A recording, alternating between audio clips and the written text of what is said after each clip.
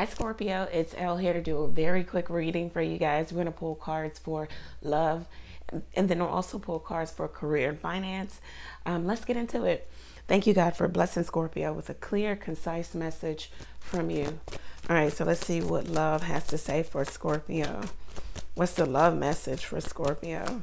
What's the love? All right, the Queen of Fire. All right, so you put yourself out there, you're confident, you're acting with grace, charisma. You could even be funny. Very sexy, very sexual, maybe even sensual here. You could have a partner. You could be single though with the Queen of Wands here.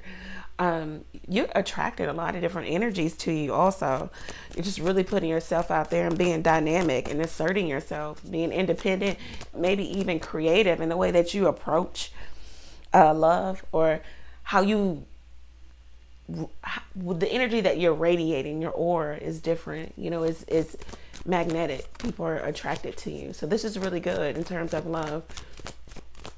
It says also you're embarking on your life purpose. A lot of times you'll find that when you start to do what it is you're supposed to do in this life, everything else in your life kind of falls in place, and so that means love too. So some of you are really trying to get into your life purpose, and it looks like love will open up for you also. Let's see what career and finance has to offer for Scorpio. All right, we have very nice, the King of Earth. So some of you are being very responsible, generous, practical in how you approach your finances, also being systematic and maybe even calculated or mathematical. So you're making sure that things add up in terms of your finances here. You're being prudent. You've done a lot of work to get yourself to the King of Pentacles status, okay? To get yourself to have an overflow, an abundance of. So you do watch your money, because this is wealth by your own hand. So you know what hard work is, or what it was. You have the Midas touch also right now. Whatever you put your hand to is going to go well.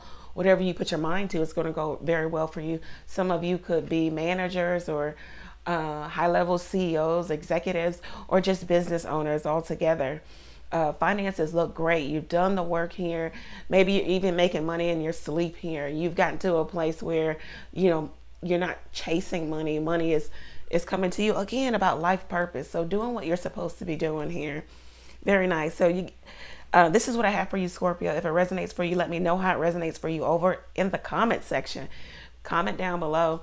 You can also go over to the website, book a reading there if you need more clarity about your own life.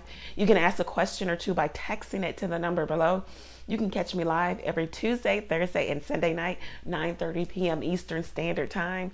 You can also donate to the channel by clicking the Buy Elle a Coffee link. Thank you, Scorpio. Have a really good week. Take care.